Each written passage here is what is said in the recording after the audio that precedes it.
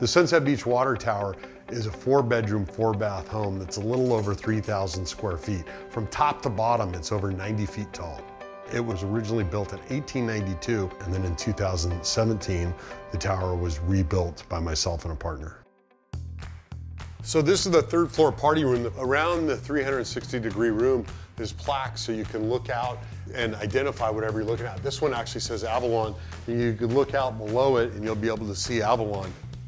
Because of the aviation theme of the room and the potential attack in World War II, we have these old aviation chairs. This with a semicircular couch can host a couple dozen people.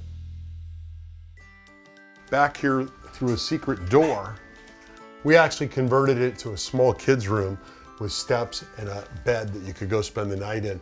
This is the only hidden bedroom of the water tower. I think guests love the uniqueness and most of all the views. I think they also like every detail around every corner, every room tells a story of Southern California and the history of the water tower. Thanks for checking out the Sunset Beach Water Tower. We hope you'll come by and have a stay.